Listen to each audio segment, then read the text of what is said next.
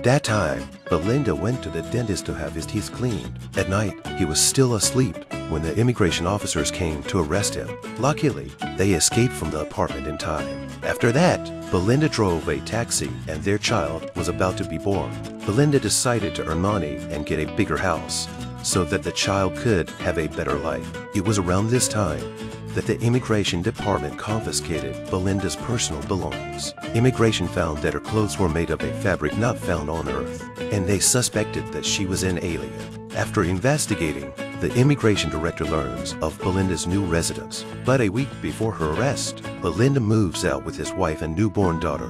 Connie, the immigration director, is also suddenly promoted and ignores the alien.